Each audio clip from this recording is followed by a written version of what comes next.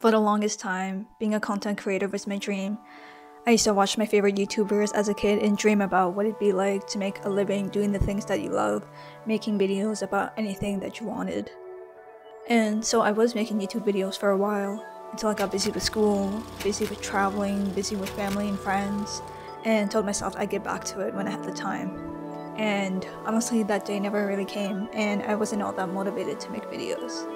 And I think that left me really confused, because, this was supposed to be my dream, right? Shouldn't I be excited to do these projects? Why am I not pushing myself?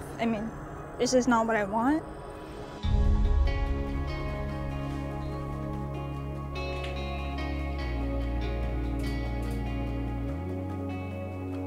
I have a love-hate relationship with YouTube.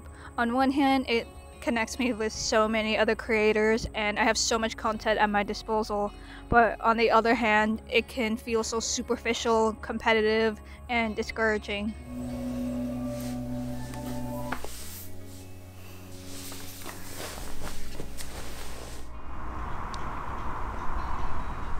And so I've been stuck in a creative rut.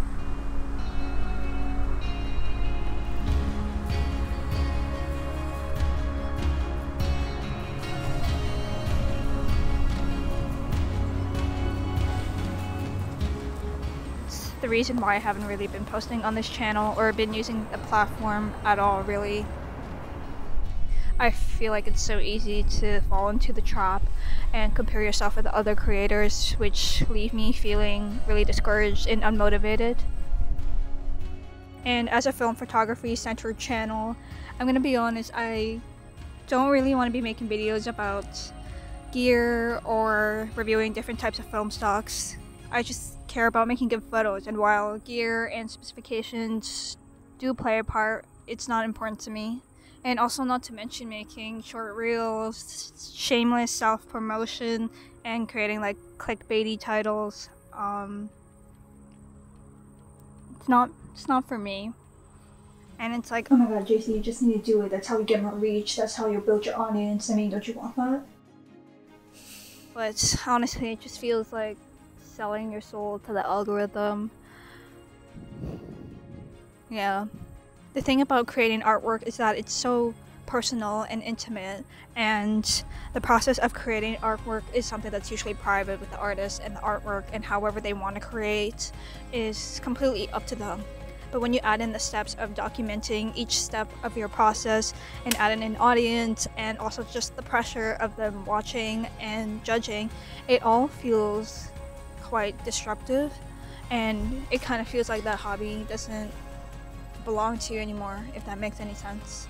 And then there's also that frustration of, the content saturated market, and you pour your heart and soul into something only for it to be consumed like content, like it's monetized, critiqued, and disposed, and it's very discouraging.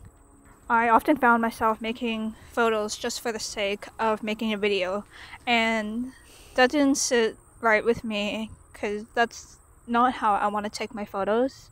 And I think YouTube is a great platform for creators, but not necessarily one for artists. I think that goes for a lot of other platforms too. I wanted to quit making videos because I thought that it didn't make me happy anymore, and maybe I just wasn't cut out for it. But then I realized something, and I wasn't making videos for myself, and that's where I went wrong.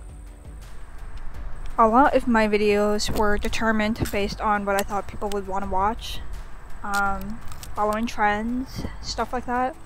And I realized that it's the act of making art that makes me happy, not creating content, and there's a difference. So that is to say, you might see a shift of work on here, and that is just me simply trying to get back to making what truly drives and inspires me. And I'm not exactly sure what that is, but I'm thinking maybe something along the lines of this video. Yeah, after all, I fell in love with filmmaking first.